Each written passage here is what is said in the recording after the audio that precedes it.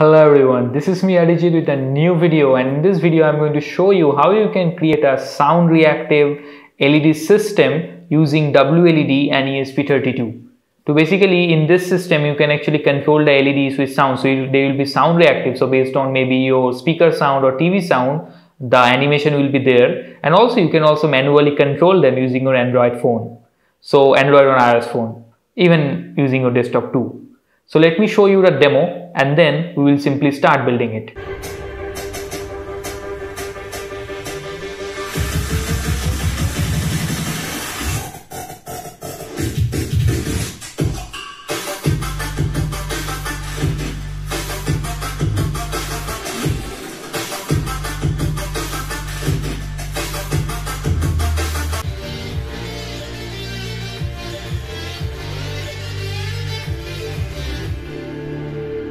So as you can see here, based on my speech, basically you will see the sound reactions, like the light reactions. So when I'll be not speaking, there will be no light. And based on my sound, you will see all the different animations here. So as you can see, in my case, I have used it in my TV and I'm actually using it regularly in my home. But in your case, based on your requirements, you can use it anywhere. So now let's get started.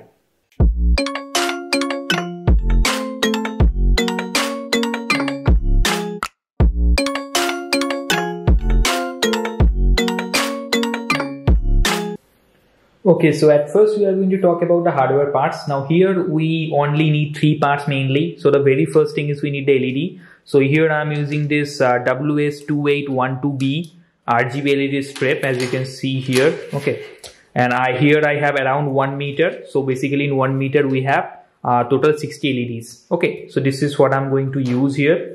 The second thing is we need a ESP32. Now for the sound reactive version we need ESP32 because it doesn't work anymore in normal like ESP8266 or Node MCU. So for the sound reactive one you need a ESP32. And coming to the audio module or sound module, I am going to here use MAX4466 sound module. Okay, now you can use other modules also. So in the video I'll tell you what other modules you can use. Now for now we are only going to use these three parts. Okay, now coming to the connection, if you see in the LED, we basically have three pins. I don't know if you can see it properly. So there is a 5V pin, there is a D in, data in, and there is the ground pin. Okay, and so what we have to do, we have to use a jumper wire here. Okay, let me just focus it. And so in the jumper wire, we are going to connect three pins with the LEDs here. So the red pin I'll connect with the VCC, the orange one I'll connect with the D in, data in, and the brown one I'll connect with the ground. Okay, now I have to connect this pins in ESP32. Now in ESP32, if you see, we have a V in pin. So in the V in pin, we are going to connect the VCC of the LED, and the ground pin we will connect the ground of the LED, and there is a D2 pin. In a D2 pin, we are going to connect the data in of the LED. So let me just connect it. So VCC I'll connect with D in, V in, the ground I'll connect with ground, and that the data in pin I'll connect with the D2. So D2 in this side. So just connect with the D2. Okay, this is about the connection with the LED. Now regarding the connection with the audio module, so if you see in this audio module also, we have three pins, the out, ground, and VCC. Okay, now the VCC it supports from 2.4 to 5.5 volts. So the VCC I'll connect with 3.3 volts in the ESP32. The ground I will connect to the ground of ESP32, and output I will connect to the D35 pin of the ESP32. D35. Okay. Now let me just connect. So this one I will connect to a 3.5 volts, and ground will go to ground, and the output pin will go to D35. So this is the D35. Yeah.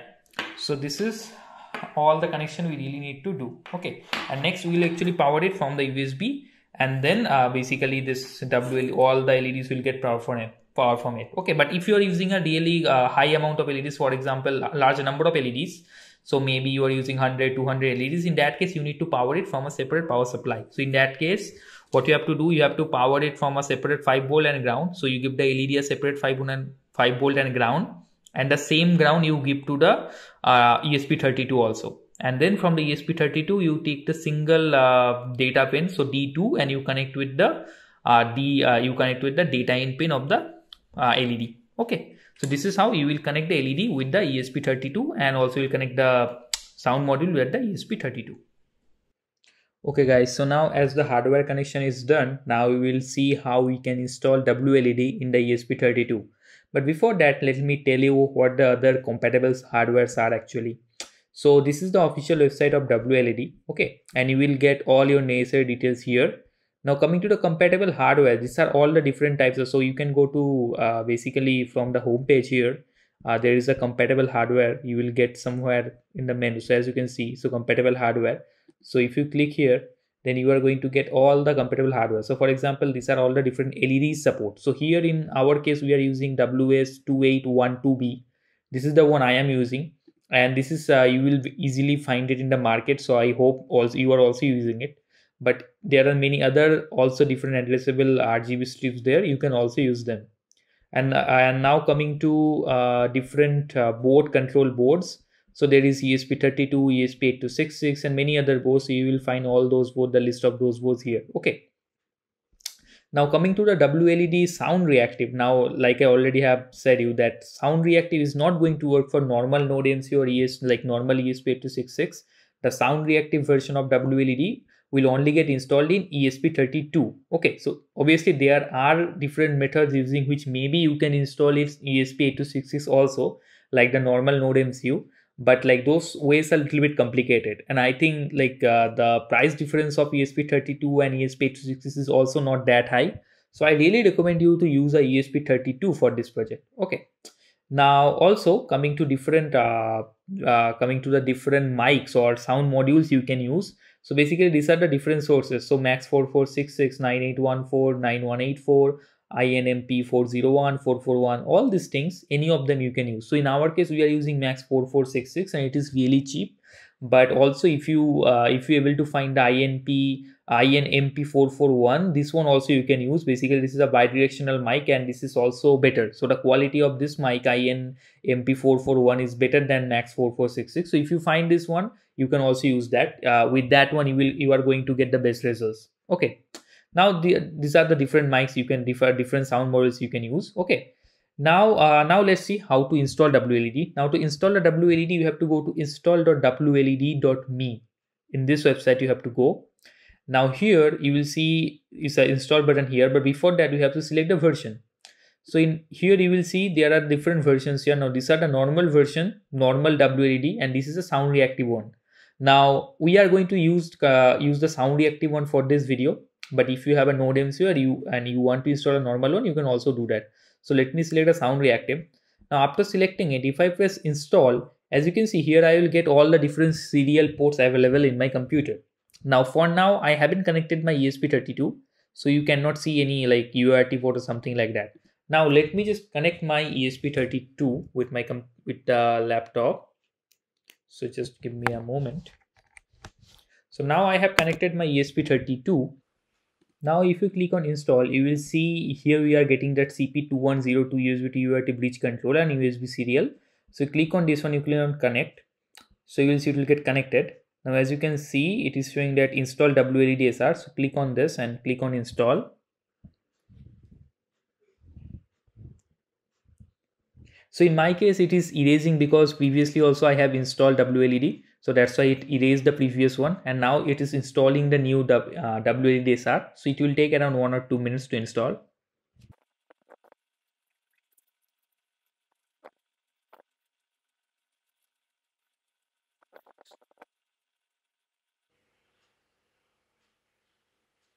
Now as you can see, it has been installed and it says installation complete. Now click on next.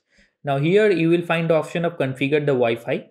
Now you can configure it here. Also you can skip. Now if you skip from here, in that case what will happen that your ESP32 is going to create a access point. So it's basically it will be like a Wi-Fi, normal Wi-Fi. And then what will happen that you just have to open your phone or your laptop and you have to connect to that hotspot. So it may look like WP, WLED, something like that. And you have to connect to that hotspot, and then from there you have to again give the Wi-Fi configuration. details. So Wi-Fi configuration details means basically the Wi-Fi network name and the password, basically your home network name, so your home Wi-Fi name, to which your WLED will get, basically your ESP32 will get connected to. Okay, so now here in my case it is, so as you can see in my case my home Wi-Fi, it's Sparklers 2G. So as you can see here also currently you can see it's WLED AP. So if I just skip it from here, then what we have to do, I have to go to this WLED AP and I have to connect to it, and then a page will open similar looking to this where it will ask me to configure the Wi-Fi. So I'm not going to do that, instead I'll just do it here, but in your case if necessary you can do that too. So I'll just give it Sparklers 2G and I'll give it the password of my wireless access point. Now I'll just click on connect. It will take few seconds to connect to that hotspot, connect to that Wi-Fi. So as you can see, device connected to this network. Now you can visit the device. Okay, now click on it and now you will get the whole screen. Now before we control the LED, we have to do few setups. So let me do that. So the very first thing is you have to go to config, and there you have to go to LED preferences. Okay, and from there you have to, the very first thing is here, as you can see, enable automatic brightness limiter. So basically this basically limits the current.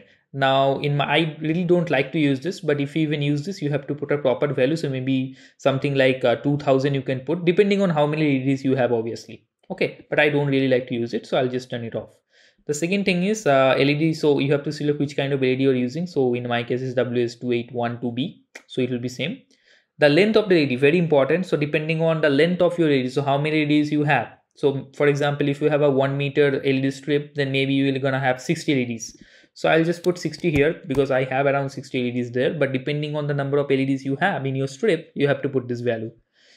Now make sure the GPI will be 2, because if you remember, we have connected the LED, basically the input of the LED to the D2 pin. D2 pin basically is GPIO2 pin. Okay, so make sure it is GPIO2. This is the only things you need to change. The remaining things you don't need to change.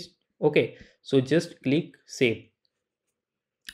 Go to Wi-Fi setup. In Wi-Fi setup, you already can see the network name and password here. If you have to change it, you can change it from here. I like to change this thing also. So basically this is how you will going to connect with your WLED. Okay, so if you are going to control it from your laptop or some browser, you can just put WLED, so http wled.local, and you are going to get it.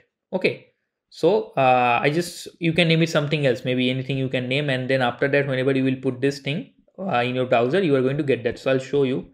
Let me just save it. Okay, so you have saved it. Now let me go here. If I just write http and if I just write wled.local, it's not working. Why? Just a minute. Wi-Fi setup. So we have wrote like this, right? Okay, it has not been saved somehow. So okay. I think I have mistakenly pressed on back. So save and connect. So the Wi-Fi settings has been saved, as you can see, and you just reload it, so you'll get it. And now go by, and I think for the LED preference also, yeah, I have saved it, no problem. Back. Yeah, so now if we go to wled.local, now it's working, as you can see. Now we have got this. Okay, so in this way you can change the name, and then next time whenever you go to browser, and you can just select this one, whatever name you have given, you will get it. Okay, now another thing we need to change, you have to go to sound settings. There you have to change this analog pin input. Okay, analog input pin. So whatever the number is, you have to make it 35. Okay, because you remember we have used D35. So make sure you have put it 35, and if you're using some other pin, you can give that number, but as I'm using 35, I have to make it 35 and click on save.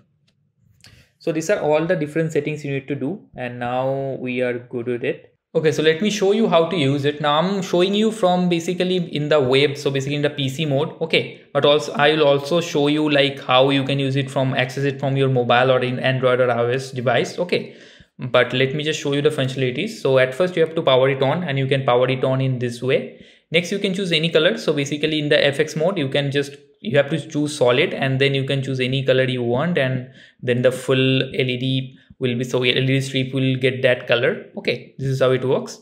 Now from here you have several effects, you can choose any of them. So there are many manual effects like this one, ICU, okay, as you can see, this one, lake, there are different kind of animations. Okay, And if you want to use the sound reactive one, so if you see there will be many effect names starting with this music icon, so those are basically sound reactive versions. So if you just choose any of them, let's say I really like this graph centric. So now as you can see, basically based on the sound it is working. So for example, for this effect, this is how it looks like. Now if I choose a different one, it will be different. And also here for all of these effects you can choose a color palette. So for example here, if I choose this one, now we'll see the effect will be same but the color palette is different. So in this way you can actually try with different patterns and different effects, and you can see which one suits you the best. Okay, also you can create the different segments. Okay, so for example for segment 0, it will be from start LED 0 to 60, but let's say if you for this whole strip you want to use 30 LEDs in a different way. So what you can do, you for segment 0 you take it from 0 to 30. For segment 1 you can just create another segment, and you from 30 to 60 you can take in this way. And also you can basically save all these things, create playlist, and do a lot of things. Okay, so look into this, and you can just do a lot of things with it. Okay, now I'll show you how you can use the same interface in Android. So in Android, at first you have to install a WLED. So in my case, as you can see, WLED already installed. So I'll open this app. Now after opening the app, it will show you all your WLED devices. In my case, I'll just delete this one. Okay, so I'll just delete all the one and I'll just create a new one.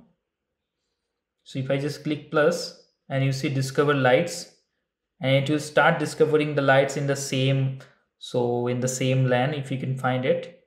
Okay, so as you can see it says found WLED sound reactive, so click on that, and now as you can see it has found one WLED sound reactive.